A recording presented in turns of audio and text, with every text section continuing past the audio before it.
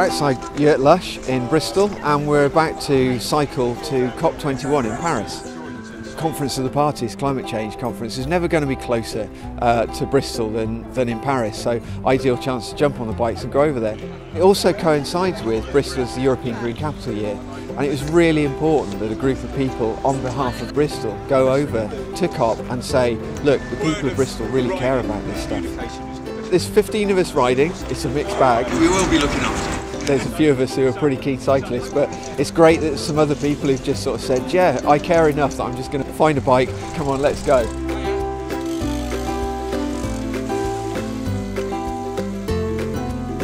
I felt this was the biggest thing I could do that would send a message that people care, people are watching, people are interested. When you talk to people, you say, yeah, I'm cycling to Paris over the course of 4 days in November, and people say, why are you doing that then? And you say, well, because we're going to COP21, and they say, oh, what's that then? And then you start having a conversation about it. Climate change has taken a bit of a back burner, really. It's not the top of people's priority lists anymore. I don't think enough people are talking about it, I don't think enough people are aware of it, and therefore there's not enough pressure being put on our government, on politicians, on anybody to drive for change. So I think it goes back to that, should I say, people power approach, and in this case leg power, really trying to convey that message that people want change, and it's time to bring it about.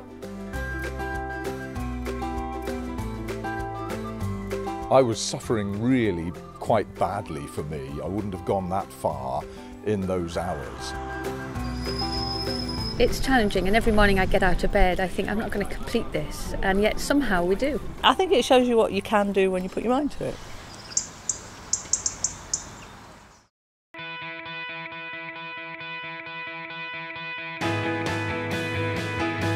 Oh, the sounds of gears changing. What's great is that the group represents businesses, NGOs, organisations and just individuals who are all here on the same kind of mission. It encapsulates what Bristol is about. It's just great that there's all these companies that have been offering sponsorship to help the whole thing to move along.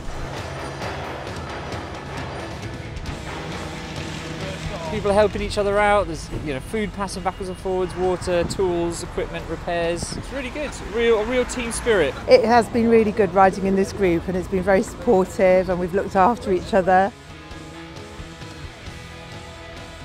If somebody like me can take on this challenge, then as a global community we've got to take on the challenge of making some difficult decisions and staying the course to be able to complete what we need to do for action on climate change. That's what we need.